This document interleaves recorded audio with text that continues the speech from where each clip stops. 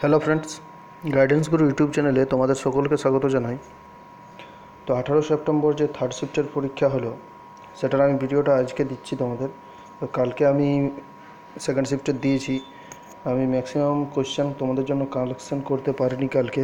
আজকে অনেকগুলো কোশ্চেন কিছু আরও পেলাম, তার জন্য ভিডিওটা এখন তোমাদের জন্য আজকেই দিচ্ছি ভিডিও দেখো। আমি তোমাদের একটু সময় নেব, একটু পরে পাবে, কিন্তু বেশি বেশি কোশ্চেন দেবো আর সেগুলো বিস্তারিত করে তোমাদের কাছে বলবো। তো এখানে ম্যাথ, জিকে, জিআই সব পাবে। 100-এর মতো কোশ্চেন আছে। তো এই ধরনের আরও যদি তোমরা সব শিফটের কোশ্চেনগুলো পেতে চাও, তাহলে অবশ্যই নিচে দেওয়া লাল বাটনে ক্লিক করে চ্যানেলটিকে সাবস্ক্রাইব করে নেবে। আর নোটিফিকেশান বেল আইকনটা অন করবে, এটা কিন্তু ভুললে চলবে না। তাহলে আমি নতুন ভিডিও ছাড়লে নোটিফিকেশান পেয়ে যাব। চলো তাহলে আজকের ভিডিও শুরু করা যাক। দেখো, একটা কোয়েশ্চেন ছিল যে ডিএমআরসি ডিরেক্টর অফ ডিএমআরসি, এটা হচ্ছে মঙ্গু সিং। এই কোয়েশ্চেনটা ছিল। তো তোমরা দেখতেই পাচ্ছ যে যত কোম্পানি, বিভিন্ন কোম্পানির ডিরেক্টরগুলো, ম্যানেজিং ডিরেক্টর, সিইও, এইসবগুলো কিন্তু প্রত্যেকটা শিফটে একটা কোয়েশ্চেন থাকছে, কিন্তু এগুলো তোমরা করে নেবে, খুব ইম্পর্টেন্ট। নেক্সট দেখো, ভারতের প্রথম ওয়াইফাই স্টেশন হচ্ছে মুম্বাই। আর দেখো, স্টেশনের নিয়ে কোয়েশ্চেন আসছে। সেকেন্ড শিফটে যে কোয়েশ্চেন ছিল যে সব থেকে বেশি অপরিষ্কার স্টেশন কোনটি, সেটা হয়ে গেল মথুরা আর শাহগঞ্জ, দুটা। আর তার আগের দিন 17 তারিখে কোয়েশ্চেন ছিল যে সব থেকে পরিষ্কার পরিচ্ছন্ন স্টেশন, সেটা হয়ে গেলো যোধপুর, রাজস্থানের যোধপুর। তো স্টেশনের নিয়েও কোয়েশ্চেন থাকছে, এগুলো তোমাদের দেখে যেতে হবে। তারপর হচ্ছে বাহুবলী মুভিতে ভল্লাল দেব এর চরিত্রের আসল নাম কি? বাহুবলী মুভিতে ভল্লাল দেবের চরিত্রের আসল নাম ছিল রানা দগ্গুবাটি। চলো এরপরে দেখো কি কোয়েশ্চেন ছিল সায়েন্স থেকে, গোবর গ্যাসে কোন গ্যাস বেশি থাকে? গোবর গ্যাসে বেশি থাকে মিথেন গ্যাস, CH4, মিথেন। আমি যত ম্যাক্সিমাম তোমাদের জন্য কালেকশন করার চেষ্টা করেছি। তো কিছু কোয়েশ্চেন আছে যেগুলো সেম টু সেম নাও থাকতে পারে, কিন্তু ওই টাইপের কোয়েশ্চেন ছিল, এটা জেনে রাখতে হবে তোমাদের। RH ফ্যাক্টর কোন বানরে পাওয়া গেছিল? RH ফ্যাক্টর পাওয়া গেছিল রেসুস ম্যাকাকা বা রেসাস ম্যাকাকা নামক বানরে। নেক্সট হচ্ছে টিবি বা টিউবারকুলোসিস, এর ভ্যাকসিনের নাম কি? BCG। নেক্সট কোয়েশ্চেন ছিল জেনেটিক্স বা জনন বংশগতির জনক কাকে বলা হয়? এটা আমরা জানি সবাই, গ্রেগার চৌহান মেন্ডেল। নেক্সট দেখো, একটা কোয়েশ্চেন ছিল my journey from Marxism two Nehruvian বুকটার রচয়িতাকে বা লেখককে? এটা হচ্ছে অথার হচ্ছে হনুমন্ত রাও। তো তোমরা যে ইম্পর্টেন্ট বুকগুলো, প্রত্যেকটা শিফটে কিন্তু ইম্পর্টেন্ট বুকস থেকে কোশ্চেন থাকছে। তো ইম্পর্টেন্ট বুকসের অথারগুলো, রাইটারগুলো তোমাদের জেনে রাখতে হবে। নেক্সট হচ্ছে সুপ্রিম কোর্টের 45তম বিচারপতি নাম কি? 45তম বিচারপতি হচ্ছে দীপক মিশ্রা। তো আমি এগুলো সব কাজ চলছে, PDF তৈরি করছি। সেই PDFগুলো তোমাদের আমি দেব। বিভিন্ন বুকসের অথার, বিভিন্ন রাজ্যের CM, রাজ্যের গভর্নর, বিভিন্ন দেশের ক্যাপিটাল, এইগুলো তোমাদেরকে আমি দেবো, ভিডিও করে দেবো এবং PDFগুলো দেবো। সব কাজ চলছে। নেক্সট দেখো, গান্ধী সাগর বাঁধ কোথায় অবস্থিত? কোন রাজ্য? মধ্যপ্রদেশ, MP। নেক্সট কোয়েশ্চেন ছিল যে ক্রোমোজোম কি দিয়ে তৈরি? ক্রোমোজোম হচ্ছে DNA প্লাস প্রোটিন দিয়ে তৈরি। ক্রোমোজোম, এর আগের শিফটে একটা কোয়েশ্চেন ছিল ক্রোমোজোম, যে মানুষের দেহে কত জোড়া ক্রোমোজোম থাকে। তো সেটার উত্তর 23 জোড়া বা 46টি, আগের ভিডিওতে সেটা বলেছি। তো দেখো, ক্রোমোজোম থেকে প্রশ্ন আসছে। এখান থেকে তোমরা বুঝতে পারবে যে লাইফ সায়েন্সে, ফিজিক্যাল সায়েন্স এবং কেমিস্ট্রিতে কোন কোন জায়গার থেকে বেশি প্রশ্ন আসছে, সেগুলো তোমরা চ্যাপ্টারগুলো একটু দেখে নিতে হবে তোমাদের। CM অফ ঝাড়খণ্ডের CM নাম দেখো, প্রত্যেকটা শিফটেই আসছে একটা রাজ্যের CM এর নাম, রঘুবর দাস। নেক্সট হচ্ছে তামিলনাড়ুতে কোন দলের সরকার আছে? তামিলনাড়ুতে ADMK। নেক্সট কোয়েশ্চেন ছিল D2O কার সংকেত? হেভি ওয়াটার বা ভারী জল, এর নাম হচ্ছে ডিউটোরিয়াম অক্সাইড। নেক্সট দেখো, MD অফ টেলকো, দেখলে ম্যানেজিং ডিরেক্টর দিয়েছে। MD অফ টেলকোর ম্যানেজিং ডিরেক্টর হচ্ছে TK চাঁদ। সেগুলো তোমাদের এগুলো জেনে যেতে হবে। এরপরে একটা খেলার থেকে কোশ্চেন ছিল, দেখো UIT FIFA world cup winner কোন দেশ হয়েছিল? UIT FIFA world cup winner হচ্ছে ইংল্যান্ড। তারপরে দেখো, nomadic elephant joint military exercise, একটা এই ধরনের কোশ্চেন ছিল। তো এটার অ্যান্সার হয়ে যাবে ইন্ডিয়া অ্যান্ড মঙ্গোলিয়া। এটা নৌসেনা মহড়া হচ্ছে একটা। মিলিটারি নৌসেনা মহড়া কার মধ্যে হয়েছিল? Nomadic elephant joint military exercise India এবং মঙ্গোলিয়ার মধ্যে হয়েছিল। নেক্সট ছিল লেন্সের ক্ষমতার একক কী? লেন্সের ক্ষমতার একক হচ্ছে ডায়োপ্টার, এটা অনেকেই জানে। লেন্সের ক্ষমতার একক ডায়োপ্টার, এটা অনেক ইম্পর্টেন্ট কোয়েশ্চেনও বিভিন্ন পরীক্ষায় আসে। তারপরে আবার একটা পড়েছে দেখো, সিএম অফ মণিপুর, মণিপুরের মুখ্যমন্ত্রীর নাম হচ্ছে বীরেন সিং। তো এটা একটা শিফটেই থার্ড শিফটের সব কোয়েশ্চেন, কিন্তু একটা জনের নয়, এগুলো হচ্ছে আলাদা আলাদা জনের কোয়েশ্চেন। দেখো রাঁচি, গুয়াহাটি এবং কলকাতা, তিনটা জনের আমি ছেলেদের জিজ্ঞেস করে এগুলো করা হয়েছে। তো সেই জন্য সিএম একটা কোয়েশ্চেনে তো দুবার সিএম পড়বে না, দুটো আলাদা আলাদা জনের হচ্ছে। যেমন ঝাড়খণ্ডের সিএম এবং মণিপুরের সিএম এসছে দুবার, তাই সেগুলো তোমাদের একসাথে দেওয়া হচ্ছে। এরপর দেখো ব্ল্যাক পেগোডা বলা হয়, ব্ল্যাক পেগোডা কাকে বলা হয় না? কোণার্কের সূর্য মন্দির। এরপর আগের দিন একটা দেখবে কোণার্কের সূর্য মন্দির নিয়ে আরেকটা কোয়েশ্চেন ছিল, আর এখানে আবার দিয়েছে, তো ব্ল্যাক পেগোডা বলা হয় কাকে? তো যে কোয়েশ্চেনগুলো আসছে তোমরা এই যে দেবো তোমাদের ভিডিওগুলো, সেগুলো সমস্ত তোমরা দেখবে একদম, তোমাদেরকে রিকোয়েস্ট করছি। কেননা এরপরে যে পরীক্ষাটা হবে, আজকে যে কোয়েশ্চেন এলো, এর পরের পরীক্ষাটাতে এই লিঙ্কেজ থাকবে কোয়েশ্চেনগুলোর মধ্যে। এটাই বোঝা যাচ্ছে যে এই ধরনের যে কোয়েশ্চেন এসছে পরের দিনের যে শিফটে পরীক্ষাগুলো হবে, সেই পরীক্ষাগুলোতে লিঙ্কেজ থাকবেই থাকবে। নেক্সট হচ্ছে কোন রঙের তরঙ্গ দৈর্ঘ্য সবচেয়ে কম? বেগুনি রঙের তরঙ্গ দৈর্ঘ্য সবচেয়ে কম। এটা আমি যে সায়েন্সের প্র্যাকটিস সেট দিয়েছি সেখানে এটা তোমরা পেয়ে যাবে, এটা করিয়েছি এগুলো। নেপালের রাষ্ট্রপতির নাম কি? নেপালের রাষ্ট্রপতি হচ্ছে বিদ্যা দেবী ভান্ডারী। দেখো তাহলে বিভিন্ন দেশের রাষ্ট্রপতিগুলোও জানতে হয়। এরপরে একটা কোশ্চেন ছিল অটল এক্সপ্রেসের পুরনো নাম বা আগে নাম কি ছিল? তাহলে অটল এক্সপ্রেসের আগে নাম ছিল বুন্দেল এক্সপ্রেস। নেক্সট দেখো প্রধানমন্ত্রী জন আরোগ্য যোজনা সেটা কী বলছে? এটা প্রত্যেক ব্যক্তিকে 5 লাখ টাকার স্বাস্থ্য বিমা দেওয়া হবে, এটাই হচ্ছে প্রধানমন্ত্রী জন আরোগ্য যোজনা। তো কোয়েশ্চেনটা এটা কী ছিল বলা যাচ্ছে না ঠিক, কিন্তু প্রধানমন্ত্রী জন আরোগ্য যোজনার থেকে একটা কোয়েশ্চেন ছিল। তো প্রধানমন্ত্রীর যত যোজনা আছে সেটা তোমরাকে করে নিতে হবে, এগুলো কিন্তু বারবারই কোয়েশ্চেন আসছে। তারপর হচ্ছে উড ফসিল পার্ক কোথায় অবস্থিত? উড ফসিল পার্ক অবস্থিত জয়সলমীর, রাজস্থানের জয়সলমীরে। নেক্সট হচ্ছে প্ল্যানিং কমিশনের প্রধান কে? প্ল্যানিং কমিশনের প্রধান হচ্ছে পিএম নিজে বা প্রাইম মিনিস্টার নিজে, প্রধানমন্ত্রী। নেক্সট হচ্ছে ইউ ফাইন্যান্স ব্যাঙ্কসের সিইও নাম কি? ইউ ফাইন্যান্স ব্যাঙ্কসের সিইও হচ্ছে সঞ্জয় বণিক হবে, এটা BANIK, সঞ্জয় বণিক। তাহলে ইউ ফাইন্যান্স ব্যাঙ্ক। নেক্সট দেখো এরপর দেখবো আমরা রিজনিংয়ের কোন কোন চ্যাপ্টারগুলো থেকে কোয়েশ্চেন এসেছিলো বেশি। তোমাদের জন্য আমি রিজনিংয়ের চেষ্টা করেছি, কিন্তু রিজনিংয়ের কোয়েশ্চেনগুলো কেউ ঠিকঠাক বলে দিতে পারছে না, তাও দু একটা নিয়ে এসেছি তোমাদের জন্য। তো কোন কোন চ্যাপ্টার থেকে কোয়েশ্চেন এসেছিলো সেগুলো বলা যেতে পারে।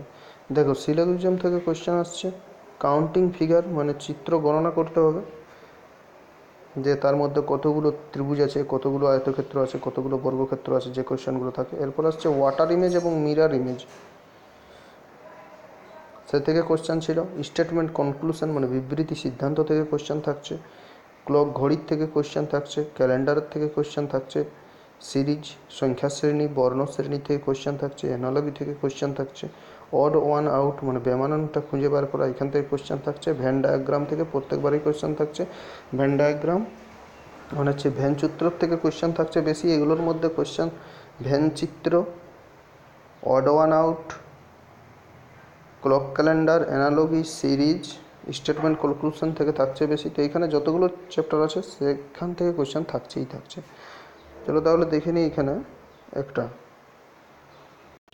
একটা কোয়েশ্চেন ছিল, দেখো ভ্যান ডায়াগ্রাম থেকে, ভ্যান চিত্র থেকে নাগরিক, শিক্ষিত এবং মানুষ এর ভ্যান চিত্র তৈরি করতে হবে। তাহলে দেখো মানুষ এবং শিক্ষিত, তো মানুষেই কিছু মানুষ আছে যারা শিক্ষিত, কিছু মানুষ শিক্ষিত নয়, তো সে দুটোই হবে ভিতরে, মানুষ এবং শিক্ষিত হবে পাশাপাশি, মানে কিছু মানুষ শিক্ষিত। আর দেখো যে মানুষ শিক্ষিত নয় এবং যারা শিক্ষিত সবাই তো নাগরিকের মধ্যেই পড়েছে, সবাই নাগরিক, তাহলে নাগরিকটা মানুষ এবং শিক্ষিতর বাইরে হবে, এটাকে কভার করবে। তাহলে এই ভ্যান ডায়াগ্রাম চিত্রটা তোমরা বুঝতে পেরেছ, এটা খুব সহজ ছিল। এরপর দেখো একটা ক্যালেন্ডার থেকে কোয়েশ্চেন ছিল যে 2020 এর ক্যালেন্ডার কবে রিপিট হবে? তাহলে 2020 এর ক্যালেন্ডার রিপিট হবে। দেখো 2020টা আগে দেখতে হবে যে লিপ ইয়ার কি না। তাহলে একে যদি 4 দিয়ে ভাগ করো তাহলে বোঝা যাচ্ছে যে 2020টা হচ্ছে মিলে যাচ্ছে, মানে 2020টা হচ্ছে লিপ ইয়ার।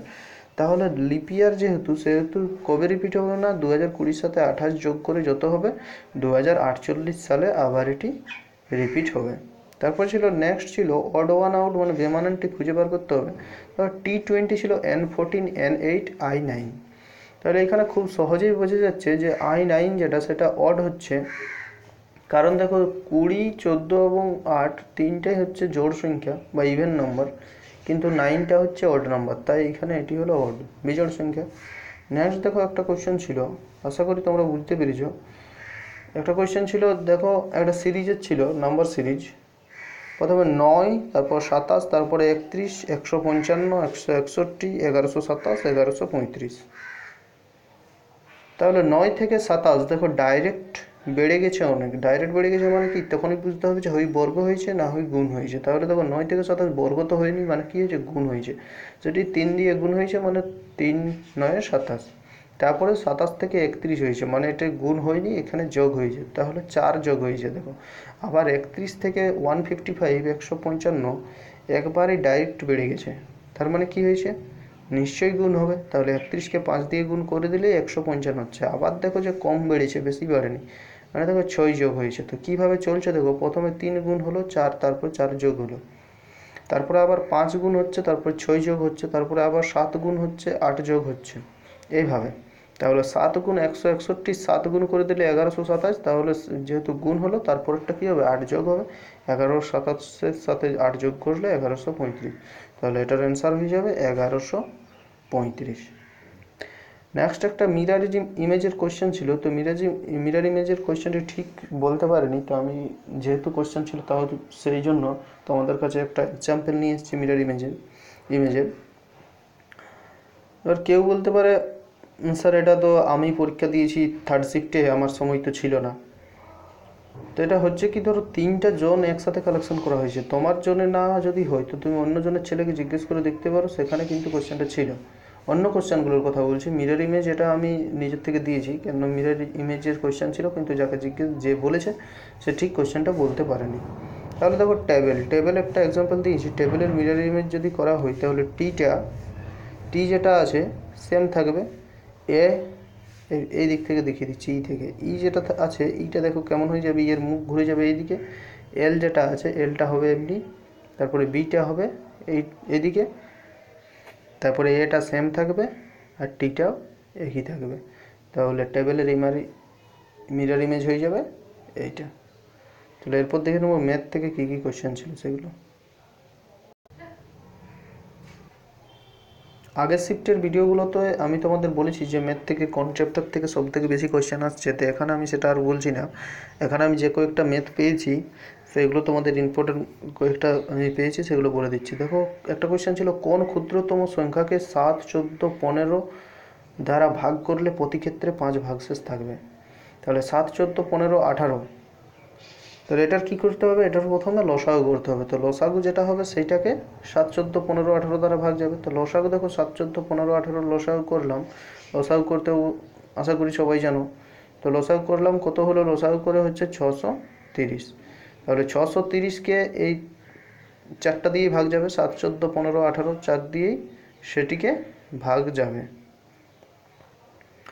তাহলে যদি 5 ভাগশেষ রাখতে হয় তাহলে কি করতে হবে, 630-এর সাথে 5 যোগ করে দিতে হবে, তাহলে 635। এখন 635কে যদি 7, 14, 15, 18 যে সংখ্যা দিয়ে ভাগ করো না কেন 5 ভাগশেষ থাকবে। চলো আর নেক্সট কোয়েশ্চেন ছিল কি দেখে নাও। নেক্সট একটি কোয়েশ্চেন ছিল যে 7 টাকায় 8টি আপেল ক্রয় করে 5 টাকায় 7টি দরে বিক্রি করলে লাভ ক্ষতি কী হবে। এই অঙ্কটা তোমাদের, এই অঙ্কগুলোও করিয়েছি আমি, ভিডিওতে পেয়ে যাবে যারা দেখোনি। এই ম্যাথসের লসাগু অঙ্ক করিয়েছি এবং এই লাভ ক্ষতির এই অঙ্কটা তো অনেকবার করিয়েছি। এটা 7 টাকায় 8টি প্রথমে লিখতে হবে যে 7 টাকায় 8টি আপেল ক্রয় করছে, তো পাশাপাশি লিখলাম 7 আর 8। তারপরে 5 টাকায় 7টি দরে বিক্রি করছে, 5 টাকায় 7টি দরে বিক্রি করছে, সেটাও পাশাপাশি লিখলাম। এরপরে কী করতে হবে, 5-এর সাথে 8, শর্ট ট্রিক্স বলে দিচ্ছি, এখানে বেশি তো বোঝানো সম্ভব নয়, এখানে আগে আমি ভিডিও দিয়েছি সেখানে বোঝানো হয়েছে। তাহলে 8-এর সাথে 5 গুণ করে দেবো। দেখো 7, 8, 5, 7।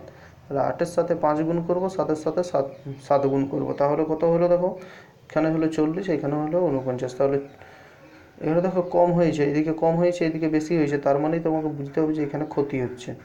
তাহলে এটা কত ক্ষতি হচ্ছে সেটা দেখে নাও। এখানে পার্সেন্ট হবে 9 এর 49, 9 টাকা বিয়োগ করলে এদিকে হচ্ছে 40, এদিকে 49, তাহলে 49 থেকে 40 বিয়োগ করে দিলে 9, তাহলে 9 এর 49 ইন্টু 100, 49-এর 9 টাকা ক্ষতি হচ্ছে, 9 এর 49 ইন্টু 100, তাহলে এটি হবে 18.36 করে দেখে নিতে পারো। 18.36% লস হচ্ছে বিক্রি করে।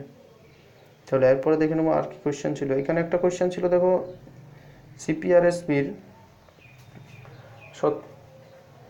সরল সুদের কোয়েশ্চেন ছিল। সরল সুদ এইগুলো বারবার করানো হয়েছে তোমাদের। কস্ট প্রাইস ছিল 320 টাকা আর সেলিং প্রাইস 400 টাকা হলে প্রফিট কত? তাহলে দেখো বিয়োগ করে দিলে কত, 400 থেকে 320 বিয়োগ করে দিলে 80 টাকা, মানে 80 টাকা হচ্ছে সুদ, মানে লাভ হচ্ছে 80 টাকা। সরি, এটা সরল সুদ বললাম, এটা হচ্ছে লাভ ক্ষতির অঙ্ক। এরপর দেখো, তাহলে বিয়োগ করে দিলে 80 টাকা তার লাভ হচ্ছে, তার লাভের শতকরা হচ্ছে 80/380, লাভ বাই ক্রয় মূল্য ইন্টু 100। 80/380 ইন্টু 100 সমান 100/4 সমান 25% তার লাভ হচ্ছে। এরপরে দেখো একটা কোয়েশ্চেন ছিল, A/B সমান 3/4, B/C সমান 8/9, C/D সমান 12/3। তাহলে A/B/C/D সমান কত?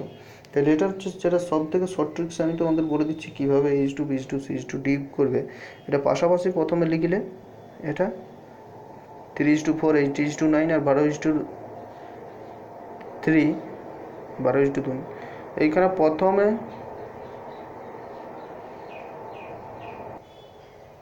প্রথমে এই তিনটার গুণ করে দেবে, 3 ইন্টু 8 ইন্টু 12, তাহলে এটা পেয়ে যাব। আর তারপরে 4/9/3, এটা গুণ করে দিলে আমরা ডিটা পেয়ে যাব। আর মাঝেরটা পাওয়ার জন্য, বি পাওয়ার জন্য দেখো 8-এর সাথে 12, 12-এর সাথে 4 গুণ করতে হবে, 12 ইন্টু 8 ইন্টু 4, এইভাবে 12 ইন্টু 8 ইন্টু 4, তাহলে সিটা পেয়ে যাব।